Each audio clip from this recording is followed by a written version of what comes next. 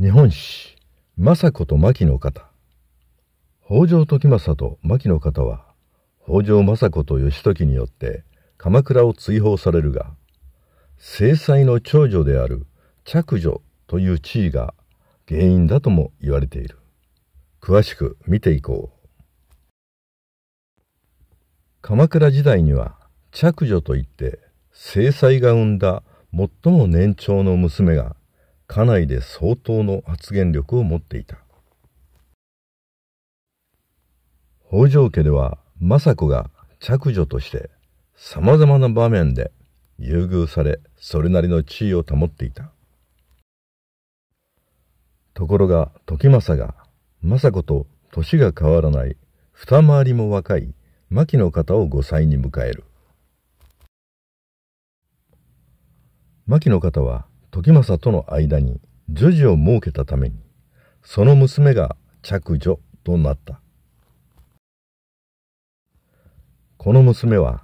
源氏の名門で武蔵守の平賀朝雅に嫁いだために、北条家は朝雅とその妻の意見に左右されることになる。さらに朝雅が亡き源頼朝の養子であったことから話は複雑となった。養子は相続を目的としない親子関係だが、頼朝の養子ともなれば十分に将軍の継承者となれるのである。政子は嫡女の地位を奪われ、さらに牧の方や朝雅の妻に家内での発言力を奪われた。また義時は当然北条家の嫡男に収まる予定であったが、牧の方が生んだ正則が嫡男となる。義時は絵馬氏を名乗りながらも鬱屈した気持ちを懸命に抑えていたに違いない。吾妻鏡では北条時政が無実の畠山重忠を討伐したため、御家人たちの信頼を失ったと記述している。そして牧の方が時政をそそのかして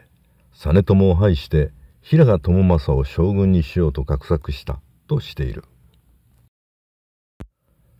そのため政子と義時は時政と牧の方を鎌倉から追放して平賀朝雅を誅殺したと結んでいる。ところが政子と義時ははるか以前から家内での発言力をめぐって平賀朝雅とその妻とは対立していた。梶原景時や比企能員など次々とライバルを抹殺する父時政の姿を見て、政子と義時が朝雅たちを取り除こうと考えても不思議ではない。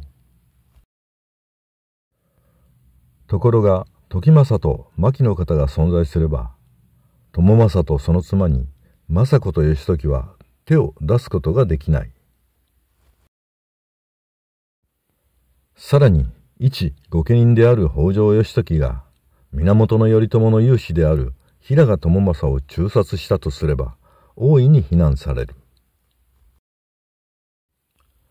政子と義時は牧氏事件で時政と牧の方をまず鎌倉から伊豆の国の北条へ幽閉して、義時は執権となった。そして義時の執権として初めての仕事が平賀朝雅誅殺だったのである。義時はすぐに絵馬氏を改め北条義時と名乗っている。その意味で牧氏事件の本当の目的は平賀朝雅とその妻の排除だったと言えるのではないだろうか。なぜならその後北条時政や牧の方が伊豆や京都で悠々自適の生活を送っていることからも伺えるのである。北条政子と義時が本当に憎んでいたのは平賀朝雅とその妻であったようである。このことから平賀朝雅とその妻が北条政子と義時の北条家での地位を脅かし、政子の嫡女という地位を奪ったことが牧氏事件の発端だったように思えてならない。